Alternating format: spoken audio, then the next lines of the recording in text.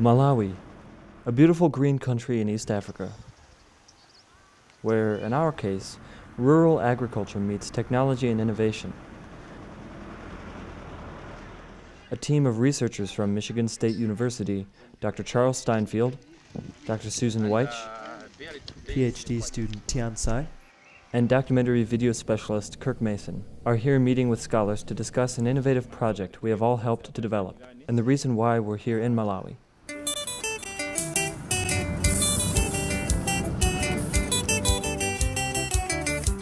We are in Lilongwe, the capital of Malawi, at the Lilongwe University of Agriculture and Natural Resources, our home for the past few days. As soon as we arrived in Lilongwe, we met with the Vice-Chancellor and explained to him and other faculty the details of our study. What we're doing is this: using a loose structure of the methodology of the Indian non-governmental organization Digital Green, we will be implementing a series of short videos in which rural farmers participate in the creation of videos that will help them in their competency of mobile phones.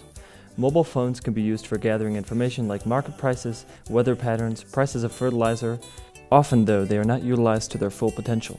We are hoping that the videos can help them realize or understand what a useful instrument mobile phones can be.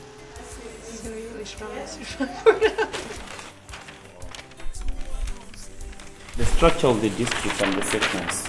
Yeah. So you have data as a district headquarters. Yeah.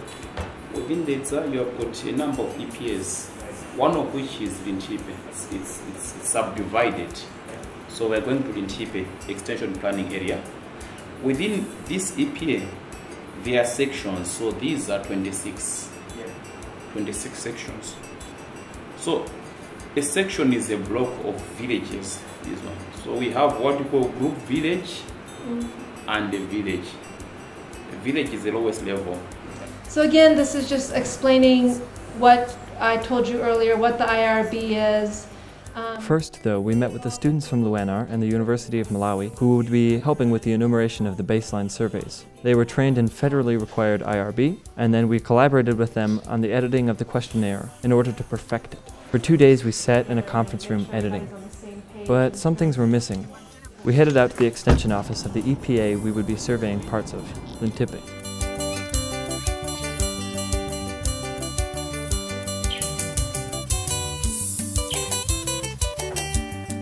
And we met with Muriel, who's the head of that office, and the point of this meeting was to help us in selecting the right villages where we will conduct a baseline survey. So it's very challenging because there isn't necessarily any one single list of households from which we can draw a random sample.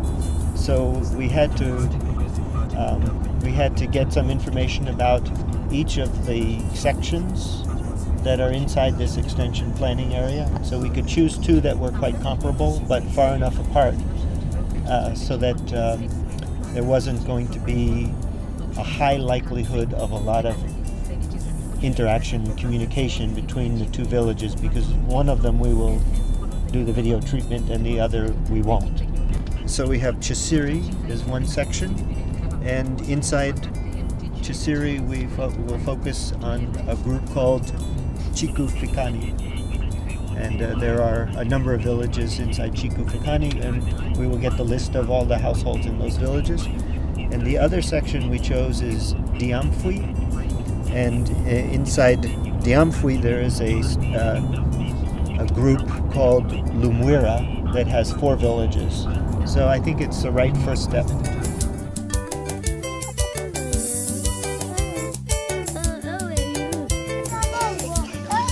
I am Charles Steinfeld, and I'm a professor at Michigan State University.